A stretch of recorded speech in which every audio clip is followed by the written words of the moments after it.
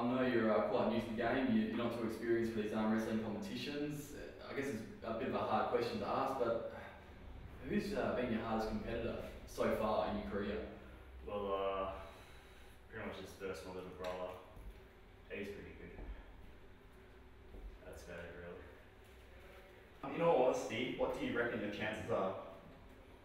Slim pickings at best, but gotta be in to win it, so see how I go. Now, Mr. Lee, what is your favourite arm wrestling move? I get beaten most of the time, so it's mostly sort of trying to save face at the end. You're in a pub. A guy half your size comes up and challenges you to an arm wrestle. What do you do?